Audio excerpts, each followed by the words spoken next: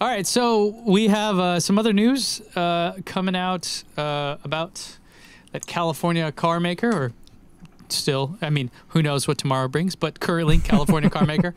From Reuters, I love when mainstream media that is supposed to have credibility gets in the clickbait game.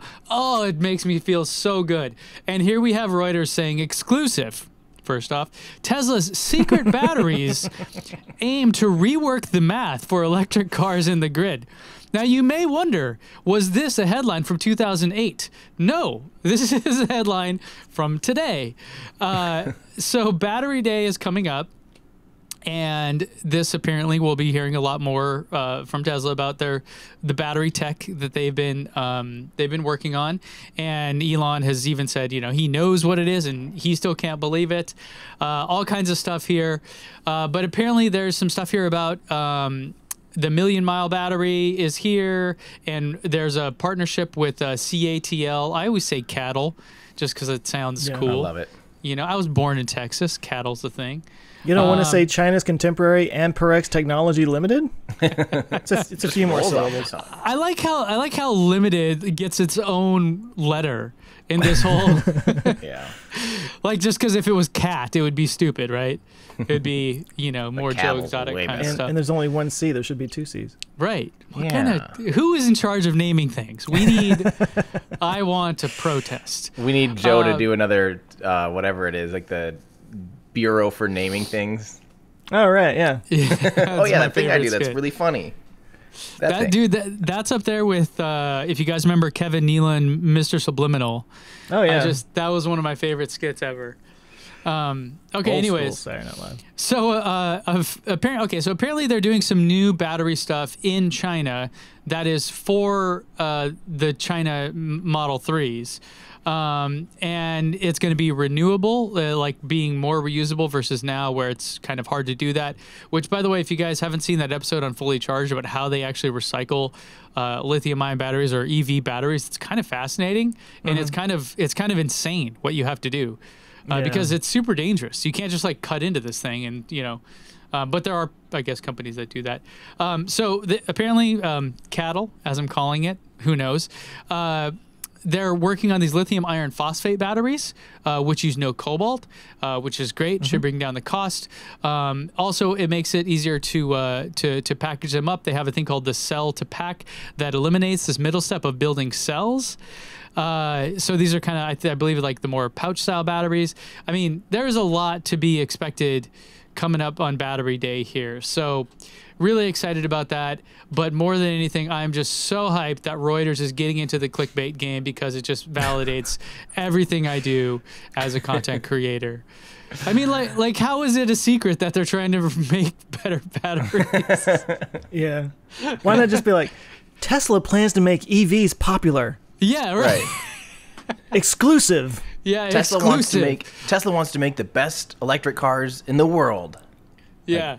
And you have the like little police siren emoji at the beginning of your tweet, right? Yeah. I think it would be funny to do a blog or a news site or something that's written from the perspective of somebody who's been in a coma for 10 years and just wakes up and is like, there's this company that wants to make electric cars? Right. Yeah. What? I mean, Okay. heard it here first. And they're sitting at a macaroni grill. But so with the batteries, I know we've talked about it a little bit, but I mean, are they really that groundbreaking if they're 30% more dense? Is that mostly what we're thinking? Is that they're like 30% more dense and like double the battery like lifespan as far as cycle life? Like 1 million miles instead of 500,000? Like, is that really that? Is it that groundbreaking? Are we going to see 30% more range because of this? Yeah, I'm curious what you think, Joe. That's a good question. Well, I mean, there's a couple of different ways it could go. It could be 30% more range, or it could just be cheaper car because there's not as many batteries in it. I mean, we've talked about this before. Like, do you need 500 miles of range in a car, or is 300 good enough? I kind of hope they go the cheaper route to expand people's availability to buy them. How cool would it be Or if both, I guess you can go the both. Model S ends up a little bit, take off $8,000 of the Model S and make it, just kind of bridge that gap a little bit and really, do a mild refresh on the Model S, give it new battery packs, and make it a really compelling, premium car that's just knocks it out of the park, where they could just, where it'd be a really hard choice to choose between, like I'm buying a Model Y, but $5,000 more I could have this, like that could be really compelling. Yeah, I think that I think I want both. Like I like what you're saying, Joe. Yeah, like and Tim, if you could, like, let's say you make the Model S and Model X, you give them a pretty good refresh, and now they have a 600-mile range for even cheaper than they were before. Like Or same that's price. compelling. That's whoa. Because as great as the Model 3 and the Model Y are, there are people that want the more premium stuff. They want the dual screens. They want the more bells and whistles. I know a lot of kids out there really like the minimalism and stuff, but there are people that don't. And so, because they're coming from a high-end Mercedes or something, right? And they want all those extra little tiny things. So, yeah, there's definitely a market for the premium side of it. If you could do that, that'd be fantastic. And then, but really, if you're thinking about Tesla's mission to accelerate the transition here, I think you have to be thinking cheaper cars, because that's really where the bulk, like even the Model 3, even true cost of ownership is still high for a lot of people. And when you're talking about a $700 a month car payment, it is just going to turn off so many people when you only make, $20 an hour, $15 an hour, something like that. It's just too much. It's just way too much. So if you really want to try to reach that lower market, you could either say, screw it, we're never going to do that, which is I think what they should do. Or you say, well, we just have to keep pushing down this path of making things cheaper and cheaper and cheaper. And this would enable that. Like, yeah, you don't need 500 miles on a charge. It's awesome. Totally. Someone will buy it. I'll buy it. But the average person does not need that at all. So I'm totally with it, with making things cheaper. I don't think Tesla should honestly do that, because their stuff is just way too advanced and fancy already, and they don't have capacity for the real mass market. I think Honda and Toyota should do it. I think Tesla should make these skateboard packs for dirt cheap and sell them to Honda and Toyota, and those guys make millions and millions of cars. And Tesla just keeps spitting up gigafactories that don't necessarily make cars, that just make these battery packs, and let the Volkswagens and those guys do it. I mean, I think in terms of actually speeding up the transition, that would probably have a bigger effect. That would be my guess.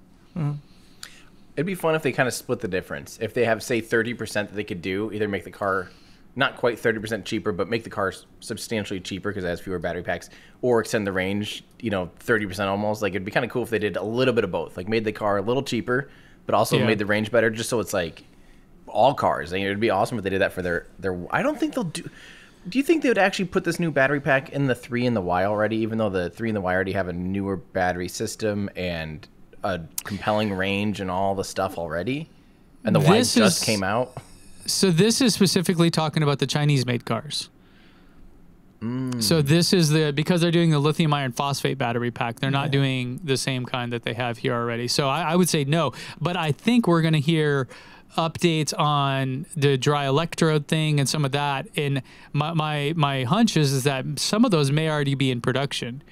Some of those may already be in cars out there today. Probably not Model 3 or just newer Model 3s and Model Ys. But in this report, they talked about this update here to the lithium iron phosphate battery packs, the cobalt-free ones, mean that it will be less than $80 per kilowatt hour. They're saying the cost of the cells dropping below $60 a kilowatt hour. And if you remember, $100 per kilowatt hour is kind of where the cost of making an electric vehicle would be on par with the cost of making a gas vehicle. It's like the break even. Right. Or the pivot point or whatever. Right. So in theory, you could still have a really dope Model 3 and it be cheaper than it is now. Like let's say same specs, 300 miles range, whatever, but just, 10 grand cheaper. That would be killer, dude. That would be amazing. Yeah. But even if they could go down like $4 grand or something, that'd still be substantial. That would still be a substantial savings on a, $35,000 car.